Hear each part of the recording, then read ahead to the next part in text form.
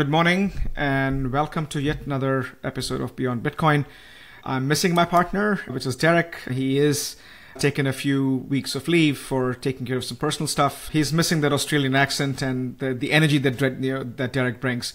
But we are very fortunate to have this conversation with Mark. Mark, you're the CIO of Portal Asset Management. We've worked together for almost 5 years now. So such a joy. So welcome again to Beyond Bitcoin. Thanks, Nitin. I lived in Australia for almost 6 years, so I can do the Aussie accent if it makes you feel better.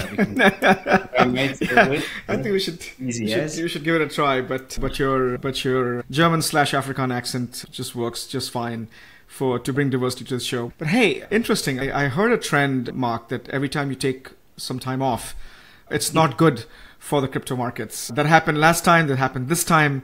So tell us more. What's going on? What are you doing in your time off that's causing this uproar in the industry? Well, obviously, I must be playing a big role in keeping the global economy ticking over. It's literally I'm the best predictor. Every time I go away, markets seem to find a reason to sell off on some unknown news.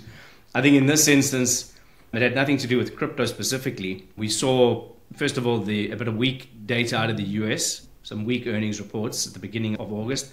But then what was a really interesting occurrence or development was that Japan began hiking interest rates, and that caused this unwind of the yen-dollar carry trade. And that's fed through into all asset classes, because what funds, particularly hedge funds, have been doing is borrowing cheaply in Japan and then investing in equities bonds with a much higher yields and rates. And when the interest rate parity kicked in, it caused quite a knee-jerk reaction and quite a sell-off.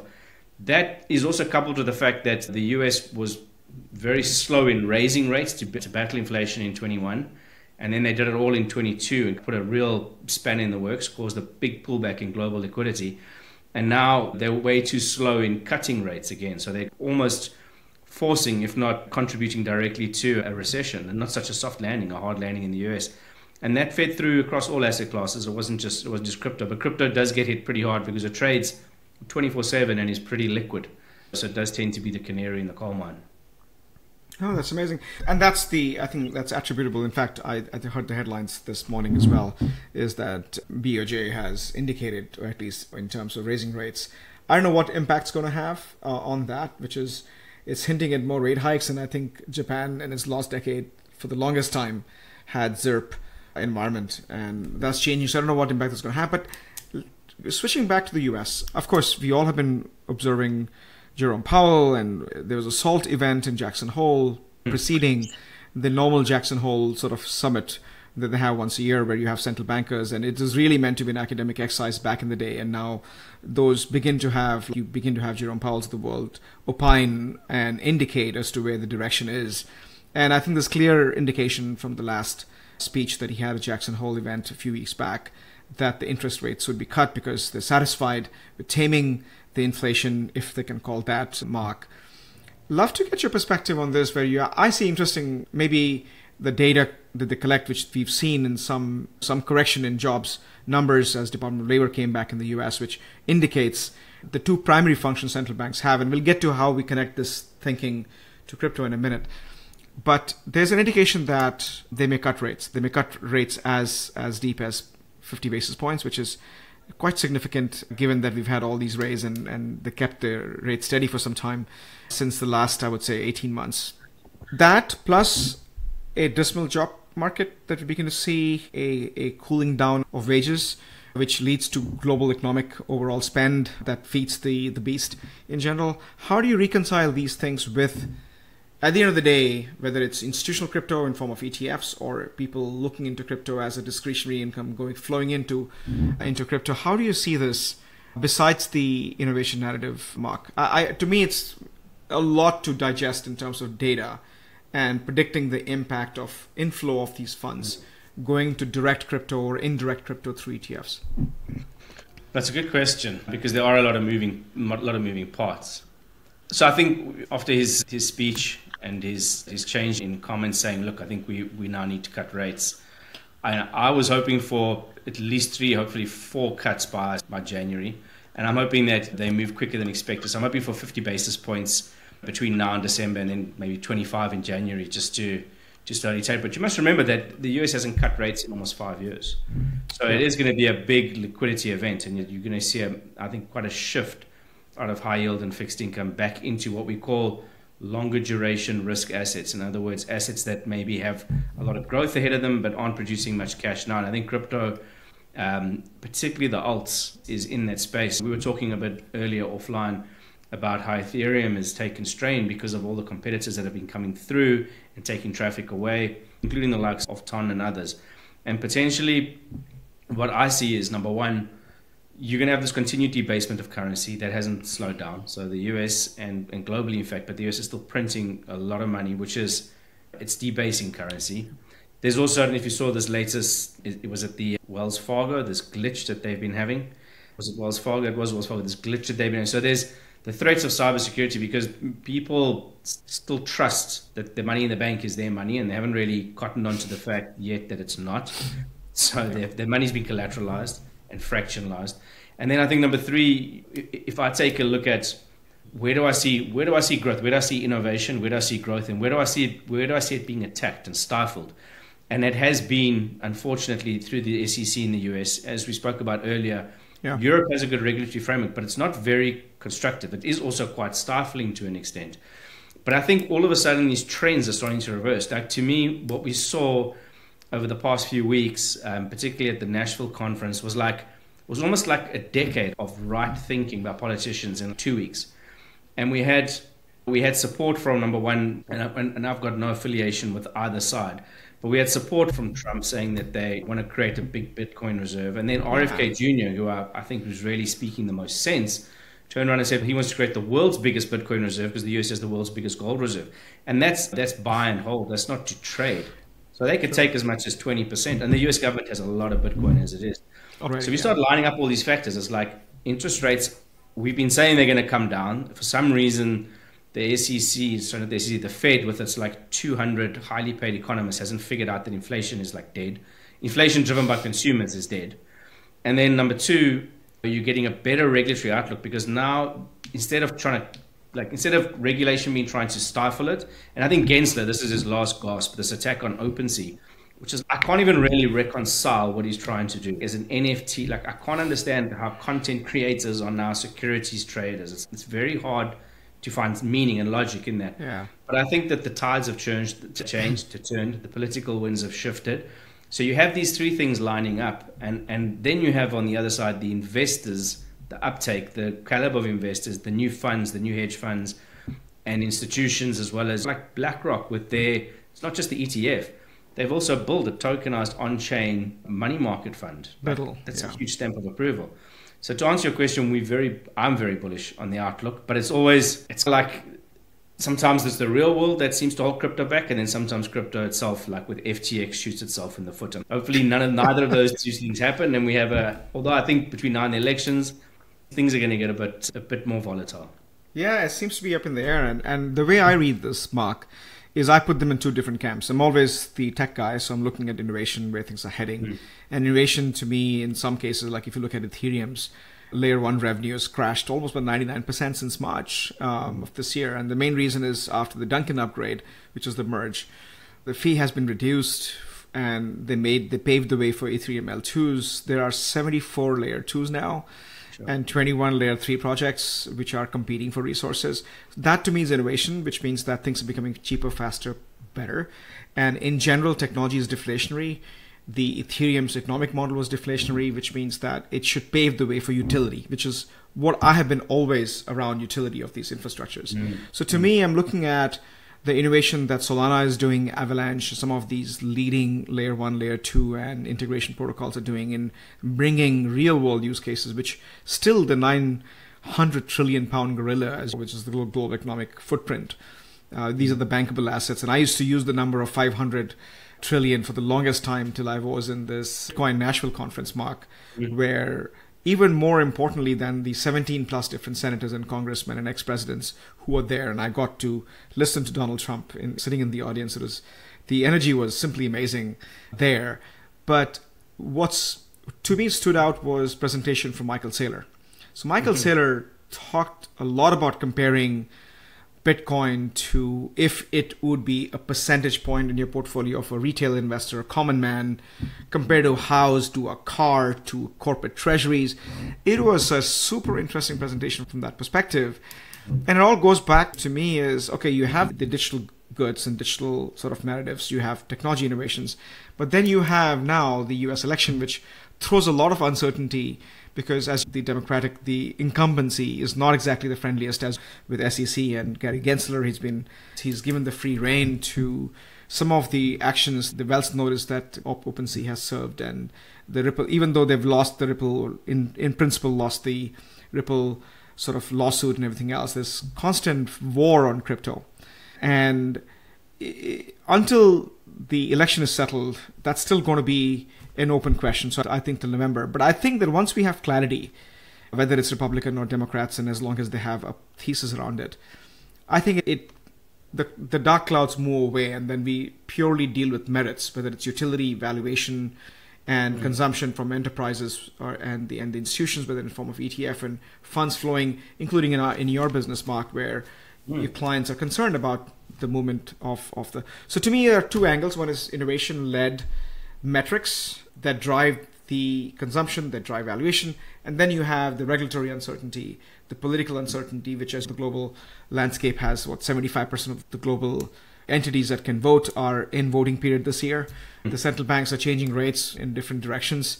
Usually they're not in tandem anymore. They're going in different directions. I think some of these things to me are markers that I'm looking for, if that makes sense. Yeah, definitely. I'd agree. Look, on the rates thing, the ECB's cut, PBOC's cut, RBA, I think, is going to cut in Australia. The housing issue is also starting to raise its head, both in the US and elsewhere. It's like rates are not going to dampen prices. You need supply. So that, you've had a big change in demographics, and that's kind of part of the inflationary problem.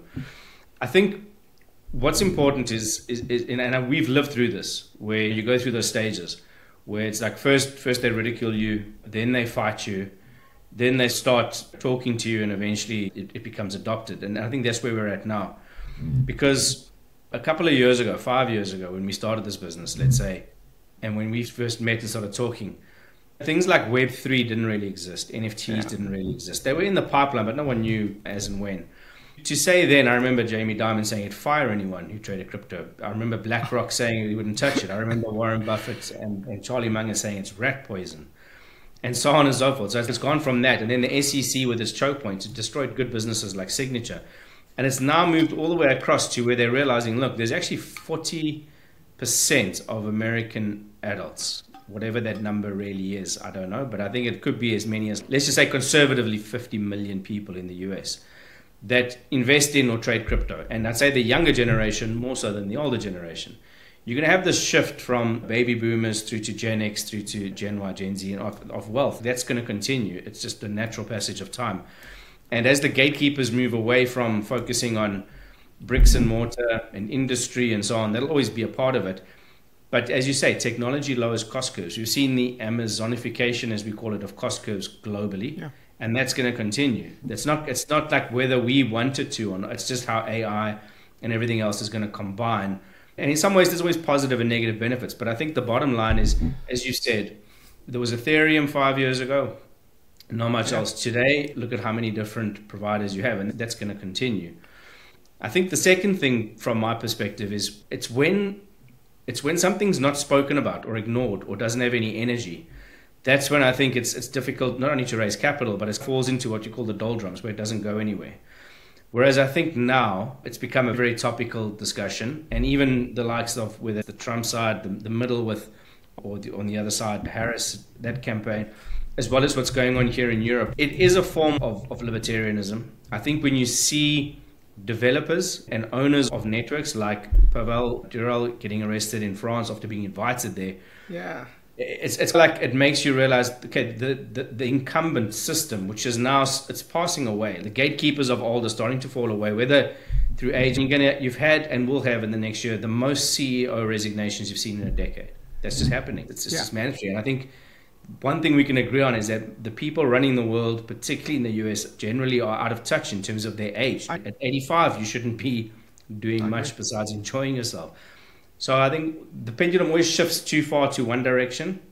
but then you have a reversion to mean and it shifts all the way back. And hopefully it doesn't overshoot in the other direction and then become a cowboy sort of environment again. We want regulation. We want to understand what the rules are, but we also want to be left alone to innovate and be entrepreneurs and create value. And that's where I think you're at now in your stage in terms of what you're doing. And we've been trying to get that right for the past few years. And hopefully all the stars are starting to line up. Liquidity, the players, it's all lining up. To me, one thing that is troubling for some of the global geopolitical events, and I agree with you, I think the stars are lining up. We've had a slump and there's ups and downs in this industry. And I'm generally not too concerned when things go down, because at that point, things are going to go up, and volatility is a friend that we can leverage in terms of extracting value from any of the walls, as you have mentioned, Mark. One thing that to me has been rather concerning is, so we've always compared internet as information movement infrastructure and blockchain and DLT and crypto industry is building the value movement infrastructure, and it may manifest itself in different ways in future. But there's an attack on free speech, for example, which is the general tendency we've seen, is that, like with X and social media platform, X being banned in Brazil, Pavel Durov being arrested, and then you have one of the Binance executives being arrested from a perspective where the Tigran Gambarian, as he was invited. Yeah. So I'm just wondering if nation states, so he was invited by Nigerian government, he was arrested, he's in house arrest, he's in bad health condition, and I'm surprised that the US government has not stepped in because of the fact that he's a US citizen. And I don't know if that's because he's in crypto and work for Binance, as opposed to all the stuff that we've done in the past in negotiating releases of the American citizens coming back home. Second thing to me was same thing with Pavel Durov. He was invited by the government for a meal and he was arrested. And I'm just wondering, do you trust the nation state now? Are we losing? Is that trust eroding, of where there's no principled approach to, hey, you're invited in our country and we will honor and respect that, and even though we have an arrest warrant, for example. So to me, I find that an attack on free speech, and if free speech can be attacked, or we cannot rely upon the social norms of how I think the war on crypto would be imminent in those circumstances, because if we can't tolerate a contrarian opinion, how do we tolerate a alternative currency? That to me is a bigger concern in the long run.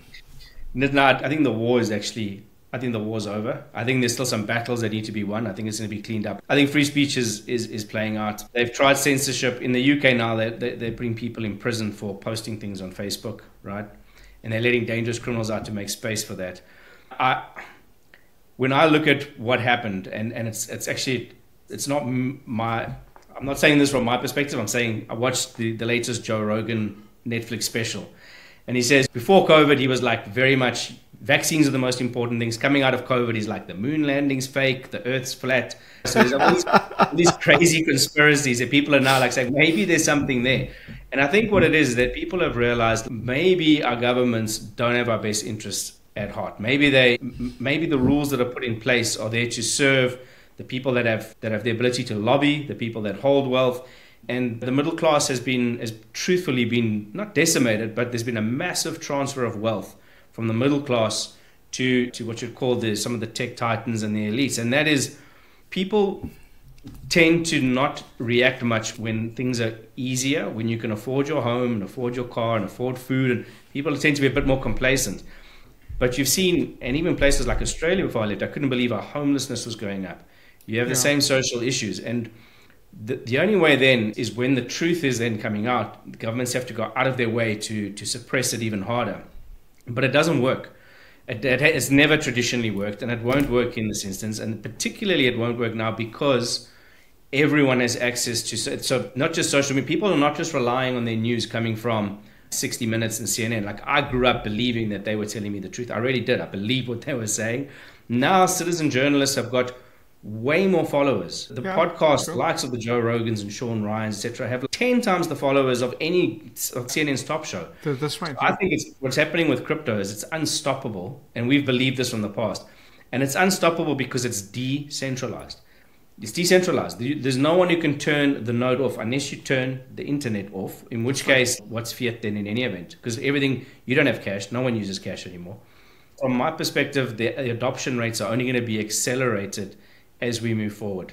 And as people realize, particularly the younger generation who understand that they've been thrown overboard. Like, they're never going to afford a house. This is not going to happen. You're not going to be able to afford a house on a 20-year view. It's done. So how else do you make money? It's the gig economy, it's Web3, it's develop your own apps, and it's crypto. That's one of the last real bastions for young people to achieve. That's a really good point, Mark, because I've written on this topic in the past of future of work, and I think that Web3, to me, the platform in general, gives you avenues for anybody anywhere in the world to be able to practice their craft, whether it's art, whether it's music, whether it's coding, their ability to write code and deploy interesting things and bid for projects online and get paid in this currency that's easily transmissible to any part of the world.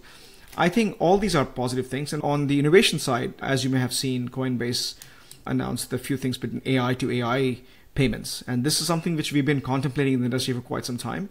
In fact, when I was at IBM, there was a movement where suddenly you had a model where we could have space payments, which is what JP Morgan did. So when I was in Austria, I worked with somebody else who was working on space economy, which is how do the various LEOs, the low Earth orbital satellites, avail each other's services, because they have to communicate with each other, and how do you pay for these bandwidth on this planet while things are happening as interplanetary. So we have this interplanetary file system. So all these innovations, whether it's sharing of data, sharing of bandwidth, somebody's paying for it, the newer model, I think that to me is the silver lining and the innovation that I think I look forward to. That'll change any of the narratives that we've had, whether it's geopolitical, whether it's regulatory and compliance related, or whether it's governments around the world trying to stymie the innovation from that perspective.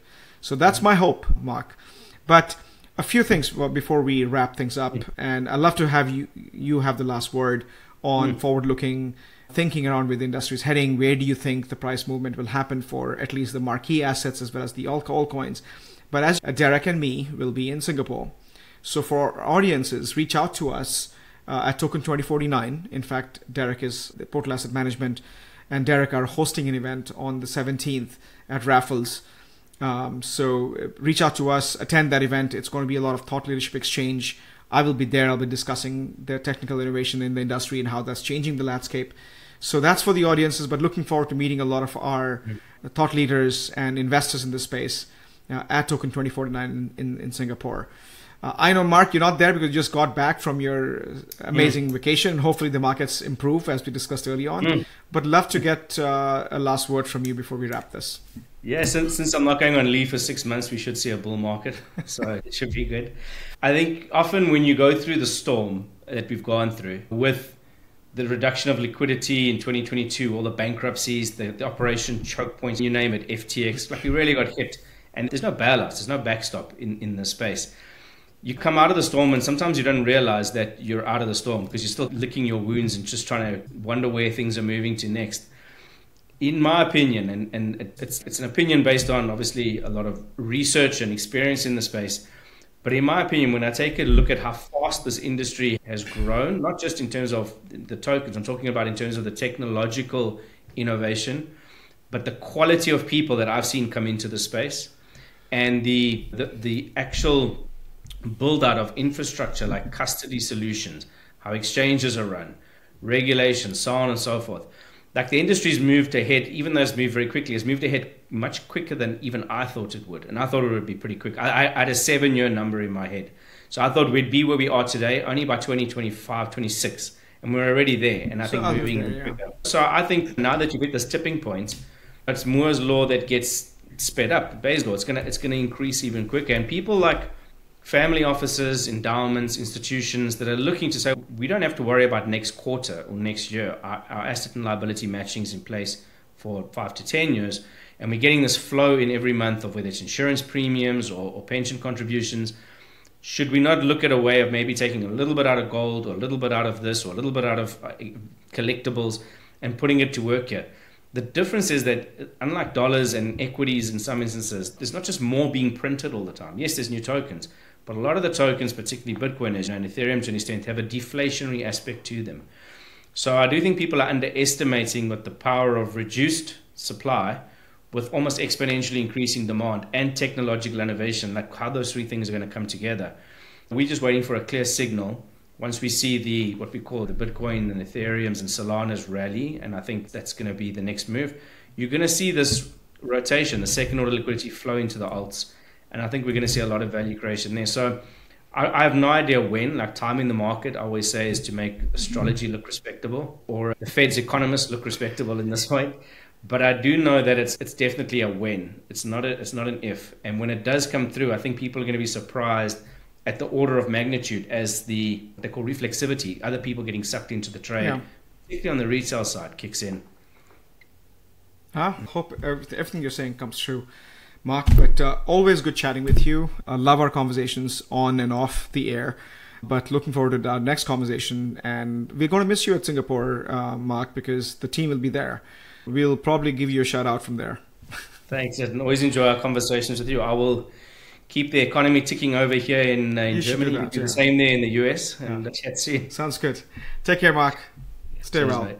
Bye.